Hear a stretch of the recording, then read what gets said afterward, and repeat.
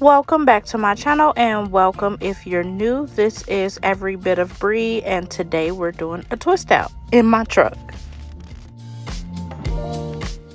If you paid attention to the first 3 steps, we're just going to comb my hair out, spritz it with water, add mousse, and twist.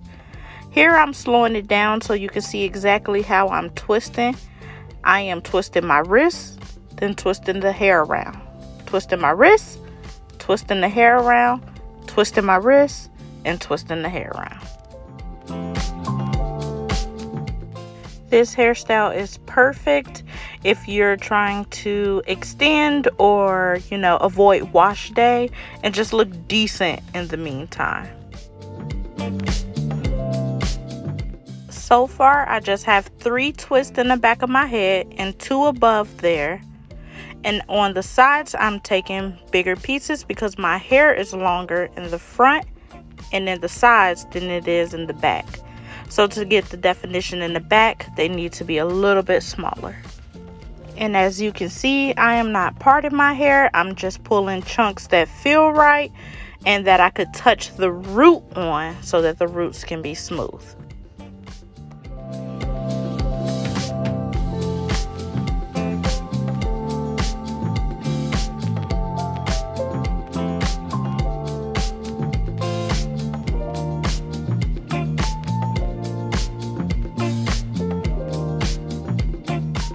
Here, I'm just adding the rough part towards the middle of my head because I know that I want both sides of my hair to lay on the sides, like in the middle part.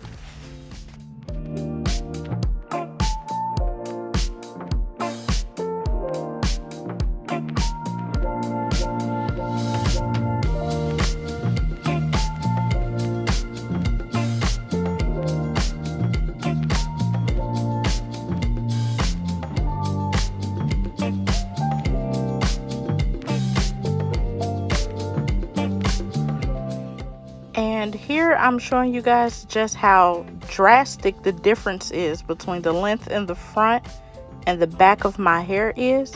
The front of my hair is almost double the length as it is in the back. I don't know why that is, but I'm trying to grow it. And I'm trying to tell y'all the way that I twist my hair is the truth.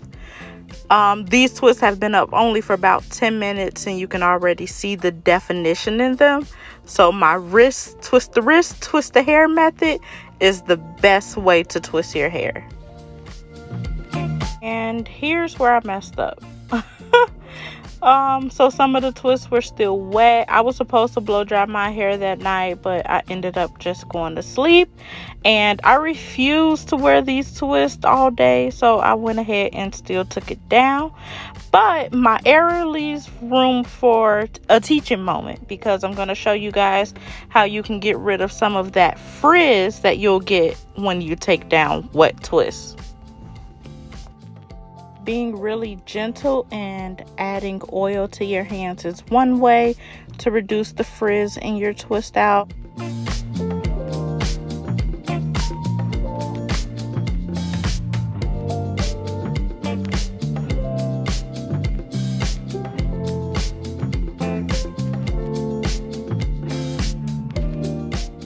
And another way is to finger coil your hair in the direction that the curl is going in.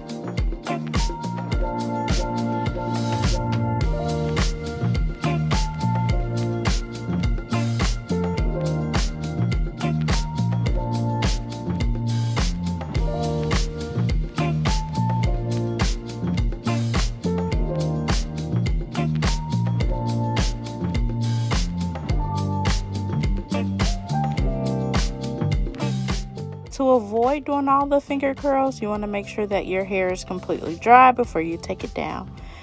If you look on the left side of my head, you'll see a shiny piece right now. That piece wouldn't coil for nothing in the world. So I did add a little bit of Eco Styler gel and finger coil that, and that'll dry. And that's another method. And here we are with our final results. I am loving it. Thanks for watching, y'all, and I'll see you in the next one.